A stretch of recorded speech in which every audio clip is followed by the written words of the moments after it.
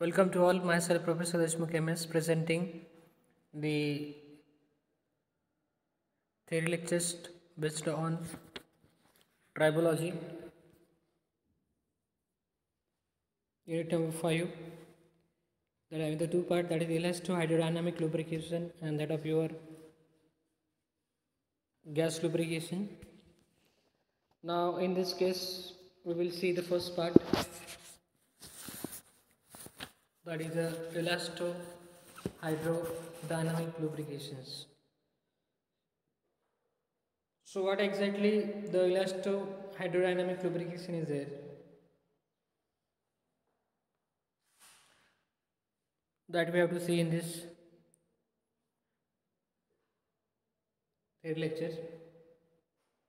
Elastohydrodynamic lubrication, in short EHL, is a lubrication regime or type of hydrodynamic lubrication in which significant elastic deformation of the surfaces take place.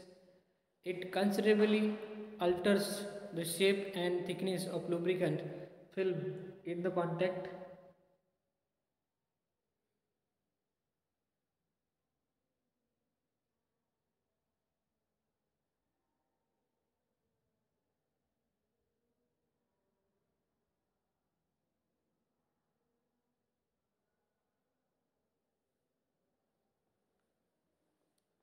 It considerably alters the shape and that of your thickness of lubricant in the film contact. The term underlies the importance of the elastic deformation, deflection of the body is in the contact. Okay. So in short, we can say that elastohydrodynamic lubrication is the one of the kind or the type of hydrodynamic, means what? There is a dynamic action is take place. But along with this, wherein one significant is there, that is elastic deformation of particulars, the bodies which provide the way to the lubrication. That's why it is the name elastohydrodynamic lubrication. It considerably alters the shape and thickness of lubricant film in the contact. Okay. So when two bodies are in a contact, it goes the elastic deformation, and which will create some cavity in the elastic areas, and that cavity is play the role as a reservoir for the lubrication.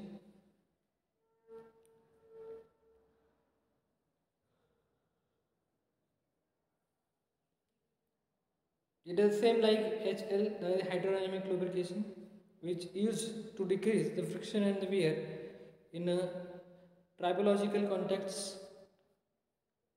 It is achieved by development of thick, thin lubricant film between the rubbing surfaces, which separate them and decreases the friction.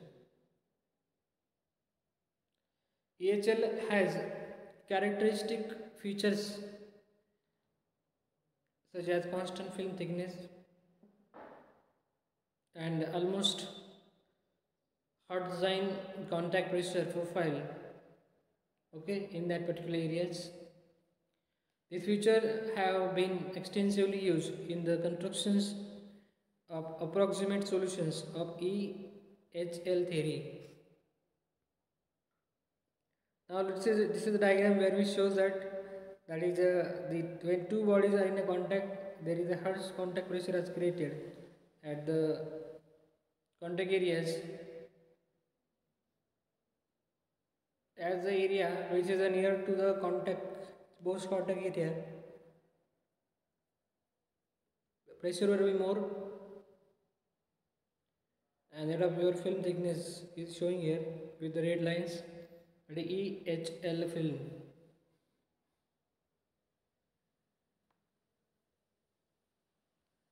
This will be shown with this diagram, that is bearing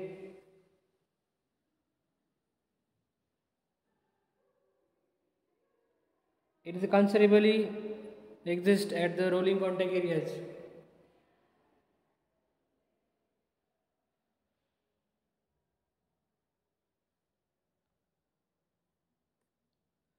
Now, this will be showing that hydrodynamic lubrication, which occurs when there is a rolling contact between them.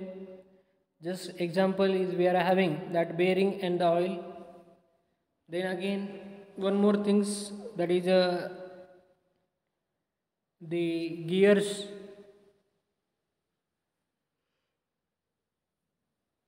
Gears is also there. That is a rolling element.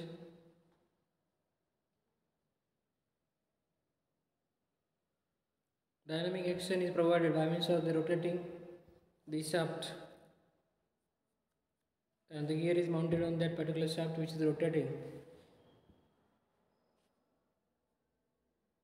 Okay, this is a pictorial diagram, that is bearing and the oil, rolling elastic contact, elastohydrodynamic lubrication.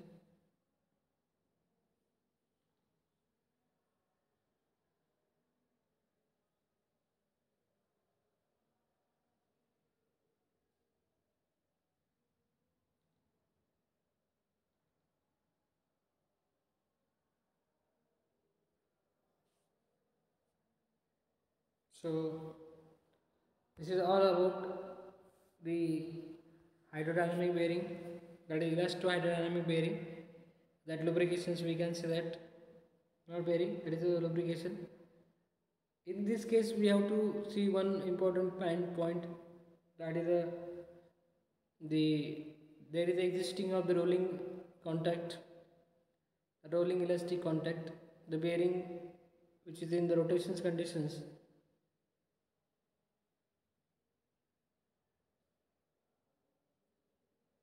That oil gets inserted between the contact of the two bodies which were elastically deformed, and at the deformed areas, to get here, at these deformed areas your oil is trapped, and that oil trap will provide the reservoir to the that lubrications, which create one filled film which is required to support the pressure between the 2 points, and in order to avoid the contact of the two bodies. So these are the considerations.